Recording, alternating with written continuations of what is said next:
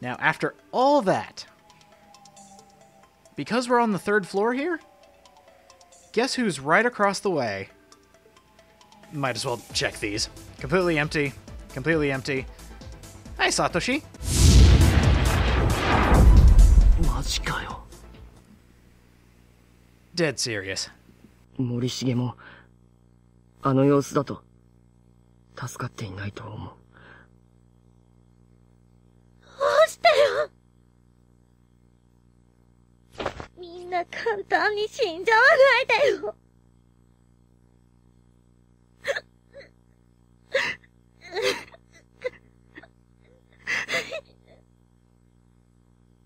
委員長。後の希望はユイ先生か。 Where could she possibly be? あとはとか言わないで。悪い。死んでいったみんなもきっと俺たちにまでここで死んでほしくないに決まってる。繋ぐんだ。みんなの脱出したいって意志を、命のバトンを。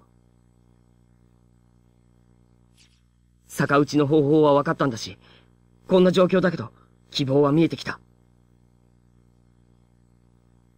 もう少しだ。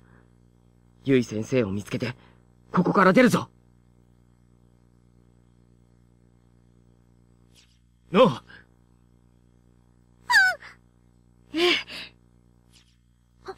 そうだ、中島さん。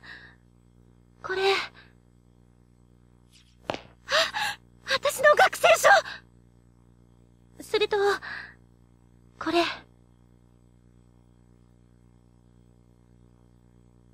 ごめんね。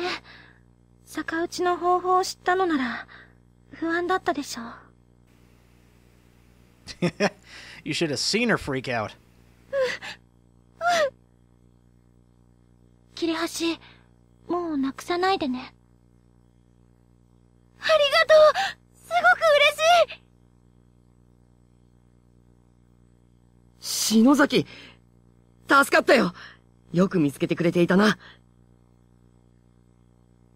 どういたしまして。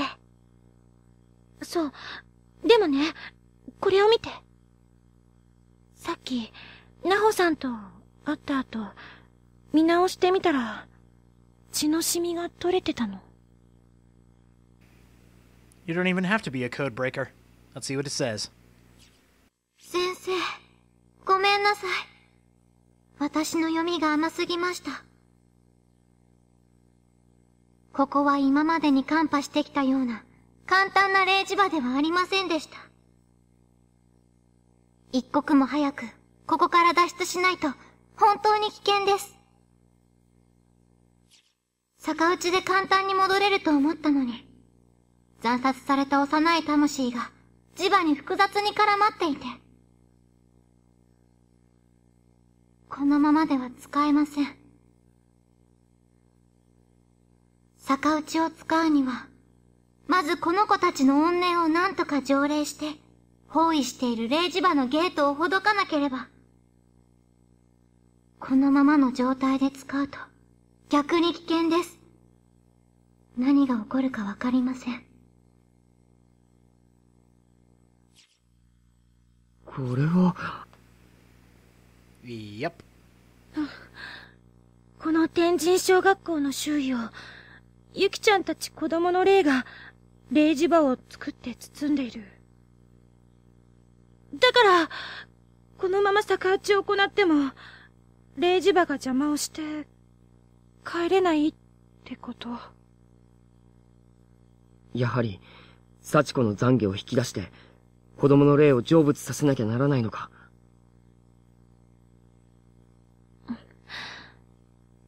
頑張ろう。もう少しだよ。Almost there.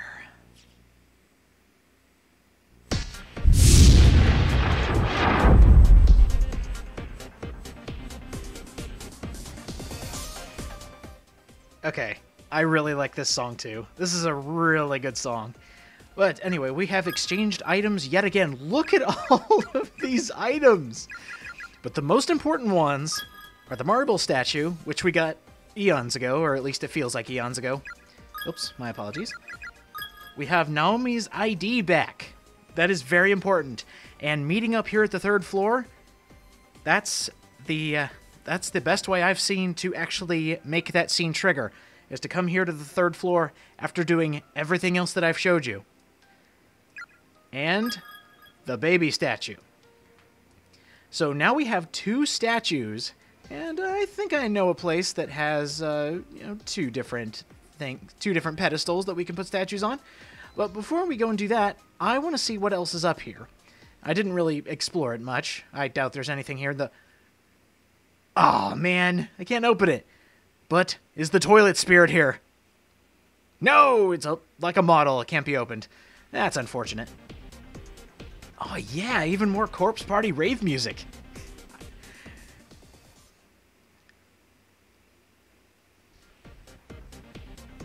Ah, here we go. That's what I wanted. Excellent, excellent. So, we have activated that switch. So when we go back to Ayumi and Yoshiki, we can have them go down the one hallway that they couldn't make it. But let's go ahead and head back to where those statues were. Head down the secret passage. And I must note, some of these characters here have mentioned a foul stench coming from the closet here. The fact that there might be bodies in there. It's hinted at that that's where Naho and Kibiki's corpses are. As gross. But anyway, let's move on. Go down the extremely long hallway. I love how that hallway just kind of makes you feel like, I don't know, it's just a feeling, I wouldn't say of adventure, but it's just like, oh, what's going to be the end of this hallway? It makes it feel like you're actually getting somewhere. Alright, now we have both of these statues here. Let's go ahead and save right here. Who knows what could happen. Now, let's go ahead and place the statues here. And here's the one place for the baby statue. It's a good thing we got that first. And I didn't think that statue was that big. Holy crap, either that or the pedestals are really, really small. And the marble statue will fit right here. And we have a brand new hallway to check. Let's go. But first... Expel all closet trespassers! I still don't like closet trespassers. What is the deal? Okay, I must have been thinking of something else. Let's go ahead and move on. Oh, you felt that too? Naomi? いる。さっき、私を襲った何かが。保健室って書いてあるけど、ここ、さっきまでと全然違っちゃってるよ。Oh no. The infirmary strikes again. 頭、痛い。 Oh god, this hallway's deadly. お兄ちゃん、苦しい。私も、ダメ。二人とも鼻血が出ているぞ。わかった。そこで待っててくれ。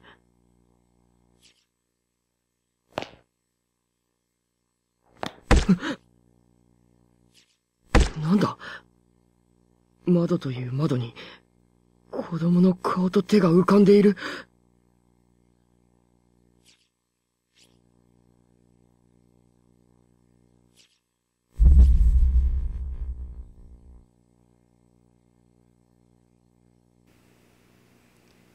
Her mom?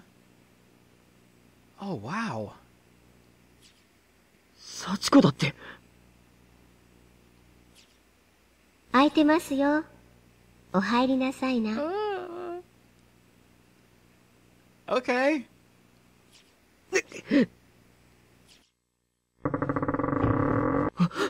血。俺のか。俺もいつの間にか鼻血が出ている。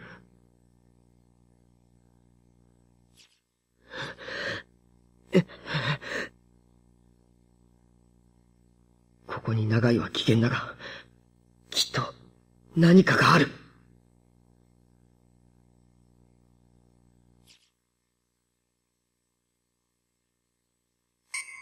夏休みには皆さんで遠足に行きましょうね。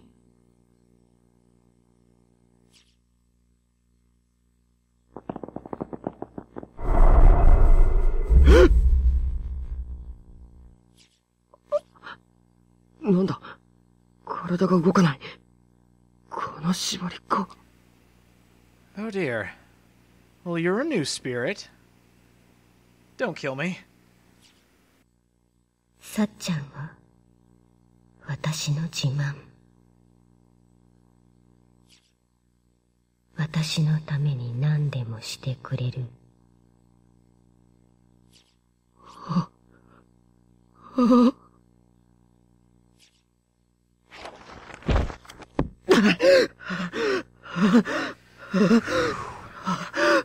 That was a close one. ダイアリー、日記か。この例のものか。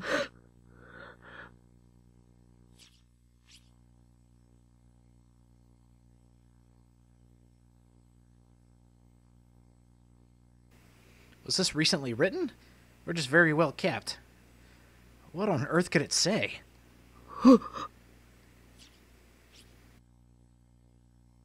私は死んだようだ。That's very blunt. 待て、おかしくないか。許せない。許さない。殺してやる。よくも幸子を。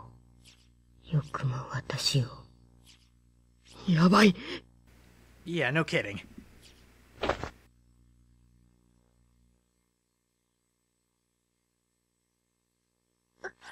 サトシ！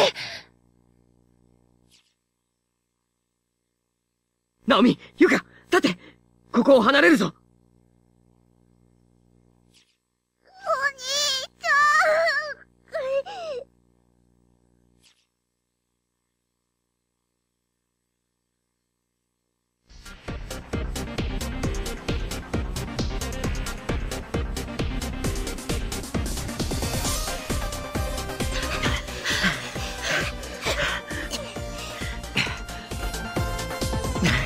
大丈夫か。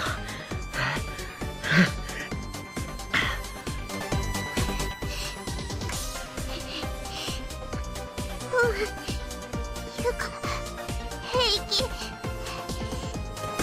大丈夫。痛み消えたわ。何なの、あの廊下。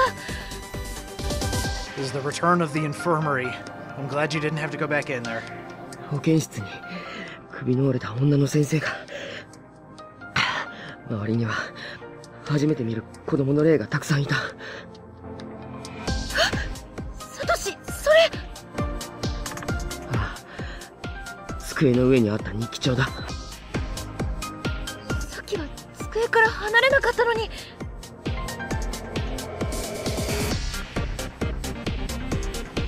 その先生が書いたのかな。ああ、間違いない。この日記にその幽霊が文字を書いているのを見た。裏表紙に名前が書いてある。篠崎義恵。何か大事なことがわかるかもしれない。見てみるか。Yeah, why not? And Satoshi, I love how your first inclination when you're about to die is to steal a diary from a spirit. You fool! 今日も子供たちとたくさん会話をした。この学校の児童たちはとても健やかにすくすくと育っている。低学年の子たちの情操も穏やかで、父兄の方々にいっぱいの愛情をかけてもらっているだろうことがよくわかる。私も負けないように、幸子をしっかりと愛してあげたいと思う。今日は幸子の7歳の誕生日。放課後、一緒に夕食を食べに行くことに決めてある。プレゼントの猫のぬいぐるみ、喜んでくれるかな。hint. 一日の仕事を終え、3階の資料室で書類の整理をしていたところに、校長先生が訪ねてきた。しばらく話をした後に、先生は突然、後ろから近づいて、私の体を捕まえ、恐ろしい力で押さえつけて、私の衣服のボタンを外し、恥ずかしめようとした。いつも悩みを聞いてくれる優しかった校長先生と同じ方とは思えない、とても恐ろしい顔だった。私は驚いてしまって、自分に何が起こったのかわからなかった。私は体を曲げ、必死で逃れた。資料室から出たが、先生は追いかけてきた。階段を降りて踊り場を回った私を、先生は後ろから強く押した。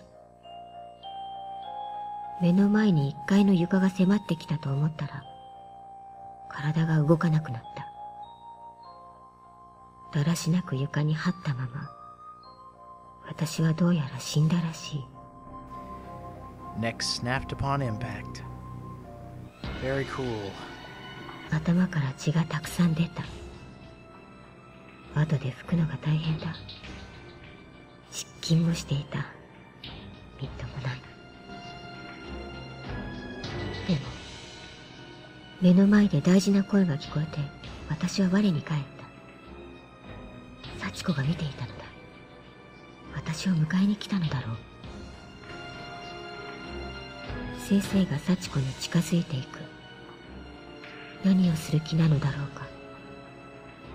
やめてくださいと叫んだが、私は死んでいて声が出なかっ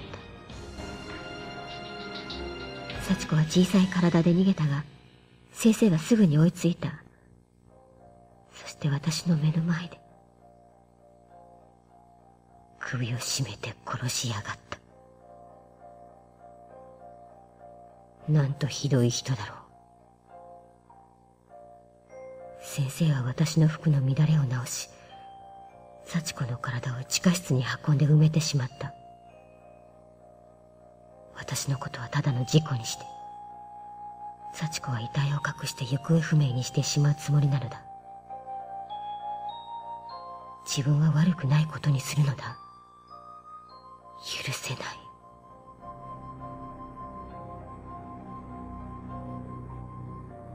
案の定だった。校長先生は私の死んだ理由を不注意の事故死と押し通して、幸子のことは何も言わなかった。It's very interesting to see her slip into the spirit world and see all this happen moments after she died, and figuring out what's going to happen next. 優しかった他の先生や子供たちが泣いてくれている。It's a very interesting new perspective, gotta say. 私もとても悲しくなった。保健室の私の机に知らない人が座っている。私の代わりの保健医だろうか。でも子供たちは誰も来ない。きっと人気がないのだ。バカ。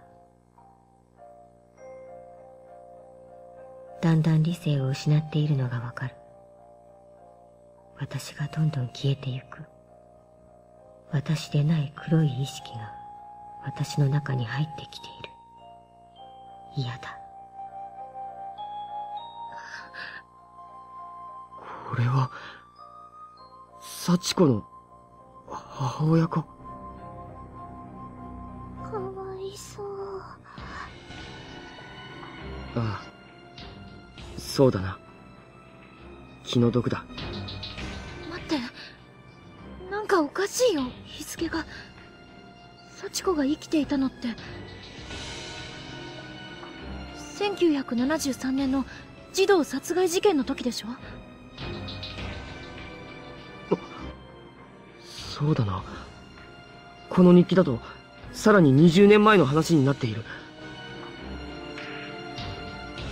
どういうことだ。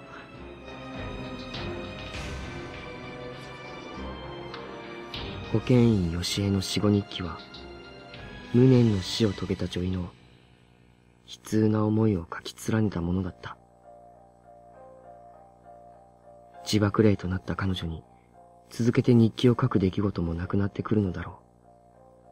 そこからはただ、寂しい、寂しい、幸子に会いたい、子供たちに会いたい、許せない、殺してやる、といった感情の殴り書きが並んでいるだけだった。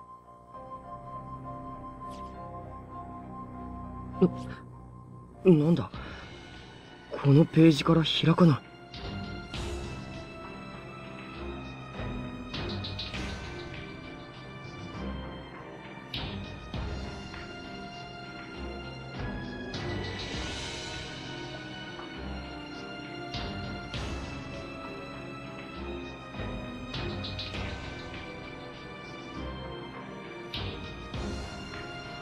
さっちゃんは私の自慢。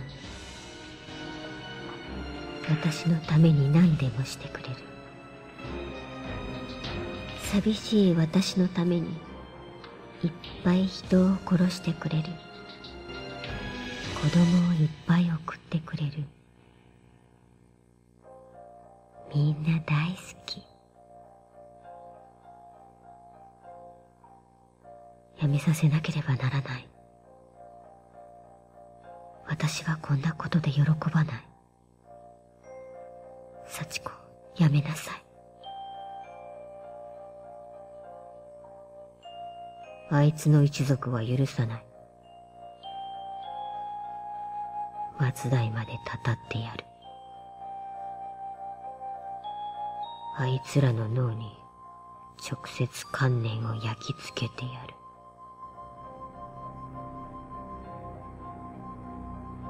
なんということだろう。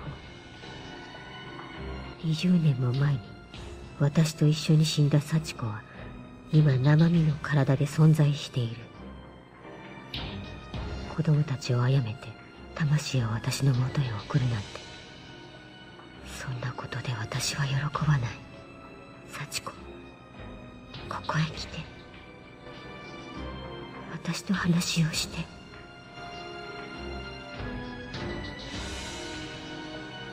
幸子は6人も殺めてしまった。しかも神隠しと呼ばれるほど完全に足跡も消している。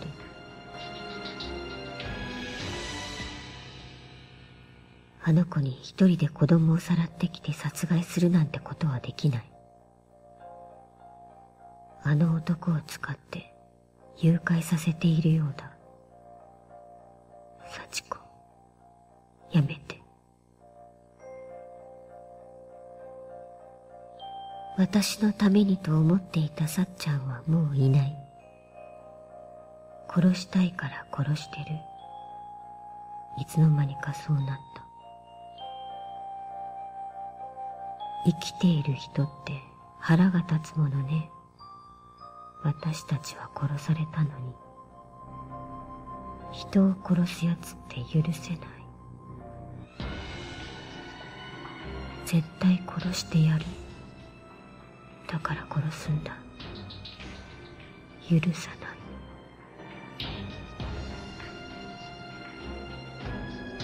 もっと殺せ。もっと殺せ。もっと連れてこい。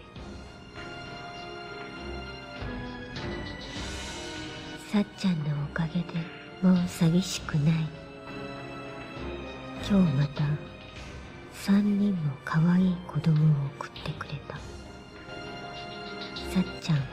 私の自慢。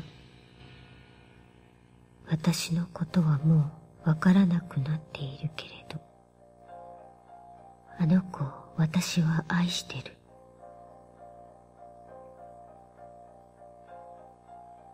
学校が廃校になった。校長が飛び降りた。ざまあみろ。皆さんでお歌を歌いましょう。楽しい歌がいいですね。ざまあみろ。汚い死に方だ。さっちゃんが学校の中を歩いている。誰もいなくなった学校の中を面白がって入ってくるやつを殺すんだ。あの子も私ともう一緒。喉が渇いて仕方がないんだね。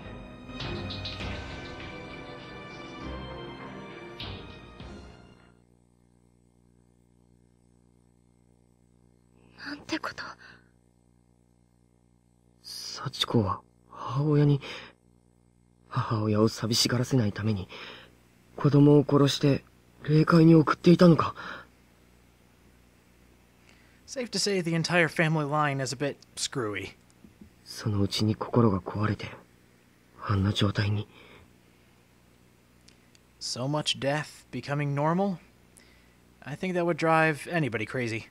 この母親の霊も、きっと、本心では、幸子の暴走を止めてほしいと願っているはずだよ。Well, yeah, it's mass murder of children. Anybody would want it to stop. そうだな。どうすればいいのかわからないけど、幸子の心を解くためには。この学校の校長も鍵を握っていそうだな。別館に確か校長室があったはずだ。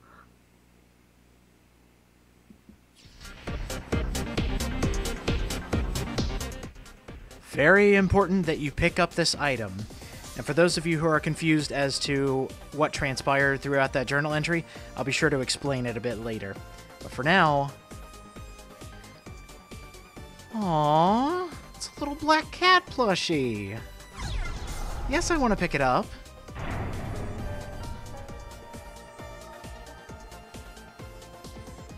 We have learned a lot about the background of the school, what happened many, many years ago, and how this entire curse came to be.